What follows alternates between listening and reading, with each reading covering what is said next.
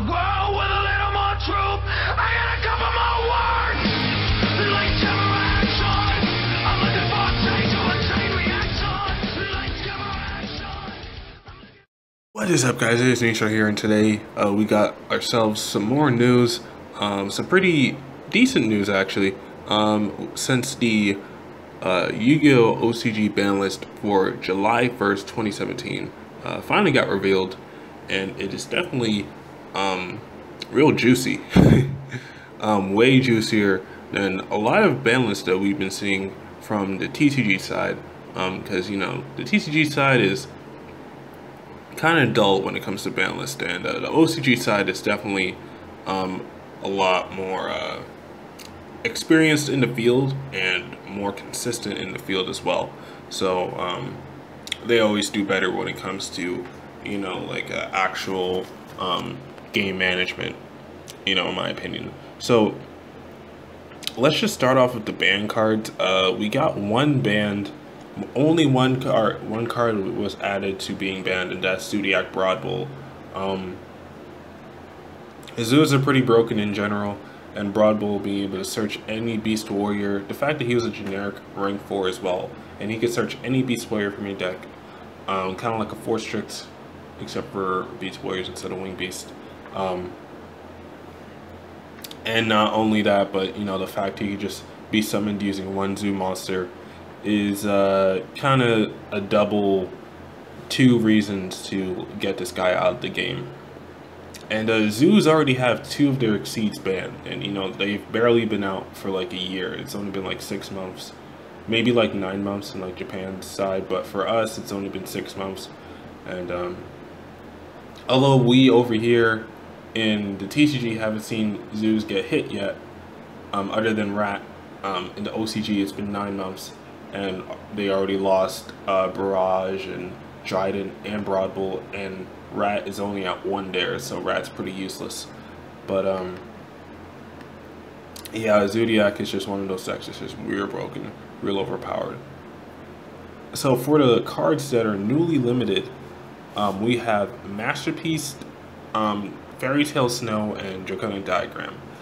I did say before in a previous video that I do think Masterpiece should get limited, because you know, Masterpiece is, I think it was in my Harpy Lady deck profile, like, because Masterpiece is a crazy card, and I don't think having multiple ones out on the field is fair. I think having it at 1 is definitely more than fair, and although it can still be considered pretty broken, one kaiju could just get rid of it, you know, for good. Fairy Tale Snow, she was way more broken in decks like Zombies and Lightsworns, where either you could stack up your grave to so much where you wouldn't care that you banished, or you would get effects off of banishing certain cards. And she was more of a card that really was like more of like a backup plan, you know, like a contingency just in case things went wrong. Or she could be like Exceed fodder, Synchro fodder. She could even help you OTK because of how often you got to use her effect, because you know, it's any time during either play's turn. And even if you just play normal summon her from your hand, she's an 1850 hitter that just book a moon one of your opponent's monsters. It's definitely more than useful. She is a pretty strong card by herself, and her being at 1 I think is fair, because you know, your opponent's not going to see her as fast, because you know, the problem with her being at like 2 or 3 is that your opponent got her to like so early that, you know, she would be more of a problem like early game. But her being at 1, that won't always be the case, so she may not show up until late game, and you know, by that time you may or may not have something to actually deal with her, you know. So yeah. Lastly, we have Draconic Diagram limited, and I honestly think this was one of the best searchers in the game. The fact it could search Masterpiece, it could search any of the True Kings, just by popping any card, any other card in your hand or field. So it definitely was real broken, and it's really understandable why they actually banned it. I mean, not banned, limited it. They're not killing off True Kings / True Draco completely, but they are definitely giving it, you know, they're like making sure that the deck is like too overpowered and power creeping it kind of in a way, because True Dracos will still be playable, and I do think people will still try to play Zoo because we have Chakanine, or Leica as she's called in OCG, and she does open up more combo potential in the deck, so the loss of Broadwool doesn't hurt too much, but it definitely does hurt still, especially in OCG. Man, Zoo and OCG is just crazy right now. I don't know how they'll be able to do it, but only time will tell. So semi-limited, we have Perform Power Pendulum Sorcerer, Wish of the Black Forest, Skarm, and Rescue Cat for the monsters. So Sorcerer, I don't remember if he's coming down from 3 or coming up from 1.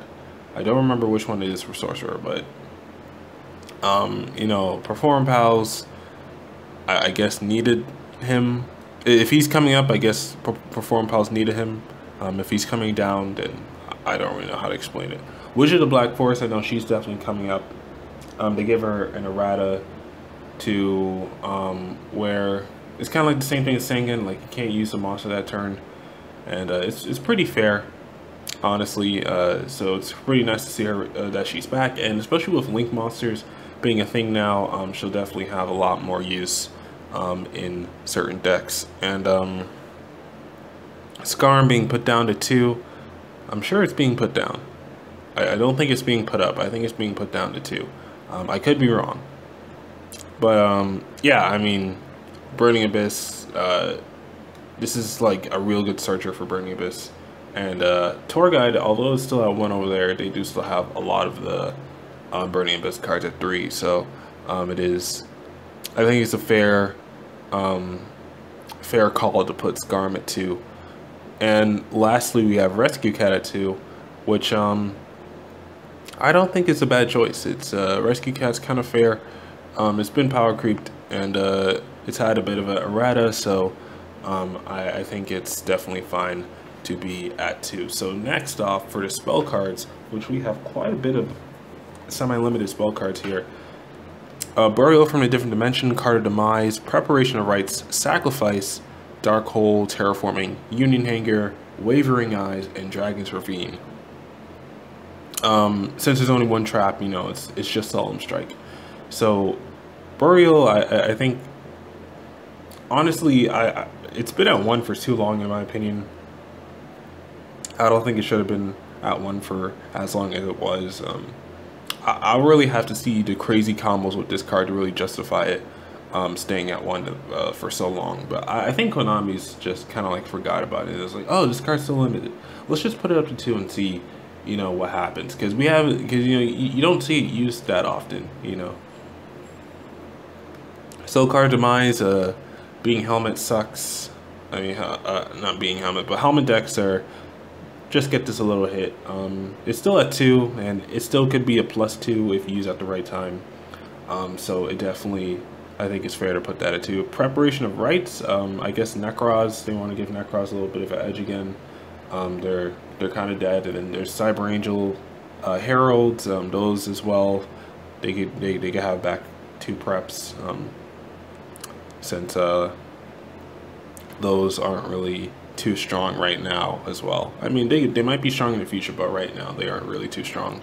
So Sacrifice, Clees are at full power in the OCG right now, and the fact that they aren't doing much does say a lot about not only how much the new Link rules affect the game of YuGiOh, but how much they hurt pendulums as well.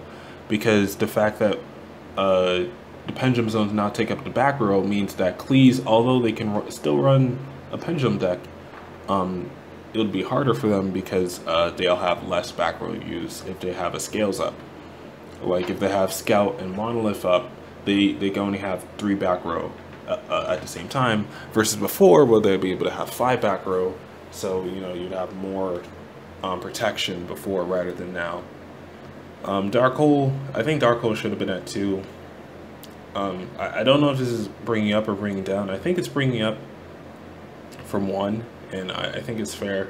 Honestly, we have Dark Hole at 2 over here, and it's not doing much, so definitely a good bring up. Terraforming, I'm not entirely sure why they would semi-limit it, but I guess less access to Draconic Diagram, because putting that at 1 and keeping Terraforming at 3 would have kind of been a bad decision. So because it still would have been like you're playing 3 Draconic Diagram, so I guess, or 4 actually. So I guess putting it at 2 kind of makes it even. Semi-limit Union Hanger, I don't know if it was limited. You see, that's the thing. I really don't know if it is coming up or coming down, some of these cards. And I guess it's fair. I mean, ABCs aren't that broken, but they do have some crazy combos and some good loops as well. So I'm not gonna hate on Union Hanger at 2. I think it's fair. Wavering Eyes on the come up. I know Wavering Eyes is definitely coming up from 1 or being banned. I forgot which one it is.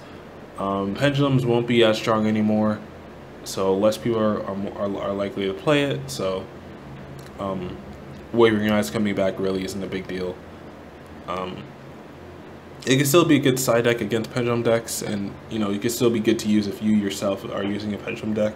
So but you know, this is the OCG, so this doesn't really apply to TCG and where we are right now. This is more just an example of what we would like out of the TCG Konami.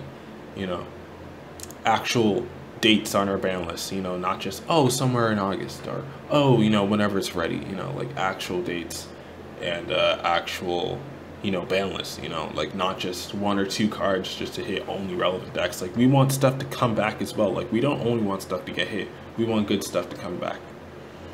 So Dragon Ravine at 2, I remember it going up to 3 in the OCG, so I think this is a hit down to 2.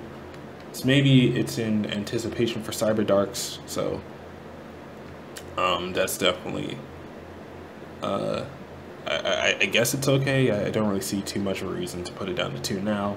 I guess they're just scared. And Solemn Strike being put to 2. Which I think is fair. Solemn Strike is pretty broken and does have a lot of strength in this metagame. I don't think it's broken enough to be limited, but because I do still think Konami wants to make the money that they can off of this card before they really bring it down and like to 1 and make it like one of those obscure cards that you question whether you should play it or not. So on the unbanned side, we got 8 cards here. So we got BLS, Envoy of the Beginning being unbanned, Wisdom Eye Magician, YuGiOh Guardian, Armageddon Knight, DD Swirl Slime, Ignister, Bryonic, and Brain Control. So BLS is definitely interesting. We haven't seen BLS really come back to full power for a long time now. Like maybe like over a decade since he's been back at 3, and it definitely is crazy to see him back here in full strength. But you know, not a lot of people play him. It's like people have stopped playing him. He isn't really that strong anymore. Maybe it's just because of Link format. They want to really test the waters of how bad it could get. So I definitely don't mind. Maybe BLS decks might actually have a chance now, although I still doubt it. Because of how inconsistent the deck can be at times. So next we have Wisdom Eye Magician. Wisdom Eye is, you know, this is one of those things where I think it's fair. You know, we have it at 3 over here in anticipation for the new Pendulum Magician set. So I think from this point on, they're going to be more lenient towards Pendulum monsters and Pendulum decks, simply because the new mechanic kind of ruined Pendulum a bit, because they can't Pendulum summon as much on their first turn, and you know, they're just using pendulums in general kind of puts you at a disadvantage, you know, because that's the thing about Pendulum before, is that they usually had a slow startup, but you know, once they came back, it was like, oh my god, 5 monsters out of nowhere. And now they can still kind of do that if you have the right cards, but it's harder for them to come back because A, the pendulums use up more resources, and B, you don't get back as much, so it's harder to come back with pendulums now. YuGiOh Guardian at 3, he got his errata to where one of the materials have to be Earth Monster and Earth Monster, so definitely understandable at 3. Also, he's a synchro, so extra deck monsters kind of are dying out. I wonder how his interaction would work with a Link monster, because the monster would have to be summoned in defense mode. So I don't know if he would still be able to summon the monster or not. But if he destroys a Link monster by battle and you get to special summon that Link monster to your side of the field, I think that would be amazing. But if you can't summon it because it can't be in defense mode, then that would suck. I would have to look up that ruling. So Armageddon Knight, finally at 3. I guess more decks can abuse him now. There is decks like Dark Synchro and like DDs that can really use him, but I guess him being at 3 isn't really too much of a big deal anymore, since, you know, now they're doing it, I guess, you know, because of Link format. So Swirl Slime, definitely coming up in the clutch now. He is still one of the best DD monsters. I think probably the best DD monster in the game right now, in my opinion, because he kind of brings it all together. Because, you know, you could say that Lamia does get the combos, does really make the combos, but without Swirl Slime, you know, you can't do half the stuff you do. You know, because he has 2 effects in one turn, where you pretty much bring out 2 monsters off of 1 card thanks to Swirl Slime. So I think he's really is. You know, it's funny that the OCG had DDDs at full power when they could actually be good.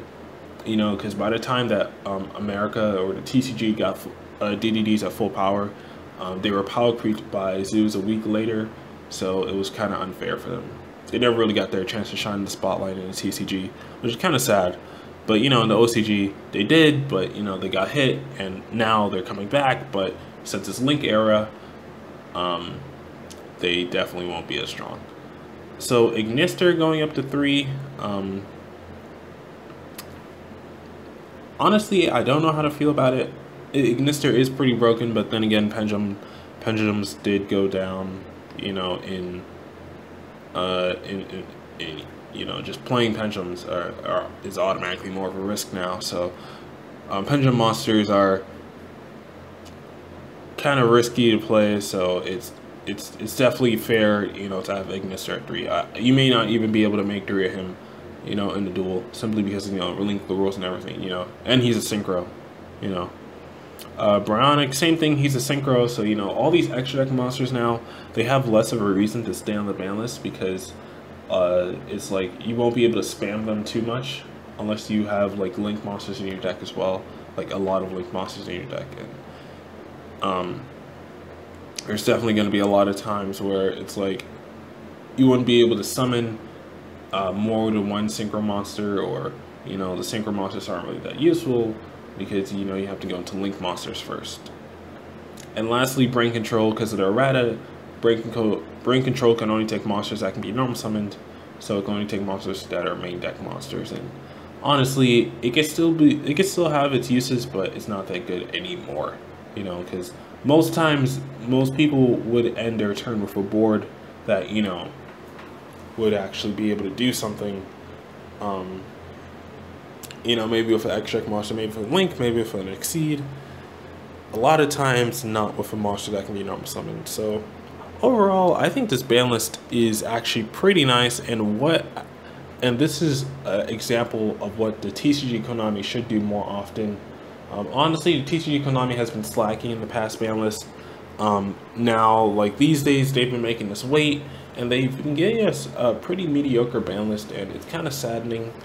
But, you know, at the same time, we don't really have, you know, a voice in how the ban list should go. They've kind of cut off and did their own thing. You know, they don't follow 3-month formats anymore. They just do whatever they want. Whenever they need to push a product, let's just make a ban list that unbans all the good Magician cards on the list. You know, whenever we need to, you know, whenever we feel a deck gets too strong, we just make an emergency ban list. Just hit Norden and hit Grass is Greener, because, you know, screw 60 card decks because of their lack of interaction. You know, I feel like TCG Konami's doing it all wrong, and the OCG is definitely, you know, there's definitely a lot to be desired by looking at the OCG and how well they're doing it over there. So yeah, I guess that's all I have to say for now. really do enjoy this Banlist. I might do a more in-depth discussion on certain card choices in the future, but for now, I guess I'll have to say this was your boy Nistro here. Nistro out.